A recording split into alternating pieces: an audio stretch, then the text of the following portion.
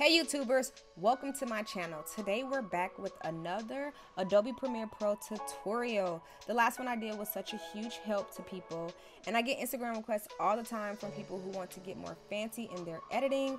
And today I wanted to show you guys how I use the paint bucket in Premiere to create this cool effect. Before we get started, as you can see, this is a collection of videos that I've done for my client Kalana.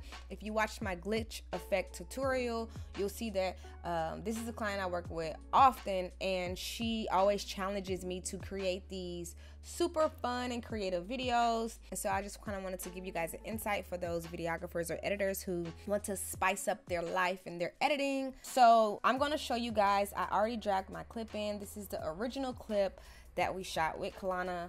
As you can see, it doesn't have an effect on it currently, and so right now we just have a typical zoom in. So the first thing you do is you go to your effects panel in Premiere Pro and you type in paint bucket. You bring it down onto your clip. As you can already see, it already pops up onto your clip and you have yet to have touched it yet. So what I'm going to do first is I actually want to change my color, because I wanted to show a color that was already in her outfit to make it more prevalent. So I decided to change it to blue.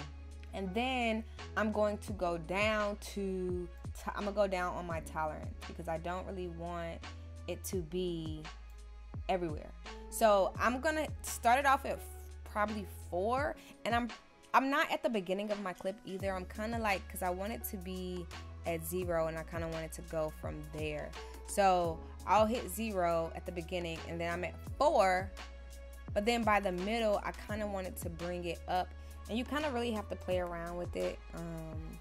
And so it filled her shirt, and then we're gonna go back down to 0.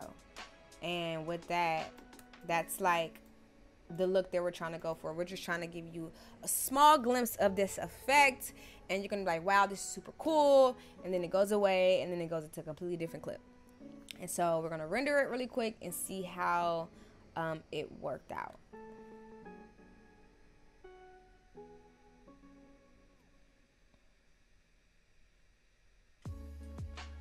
Wow, that's amazing. So I didn't even do a lot. Normally I'll play with the fill point because I might want it to go from left to right.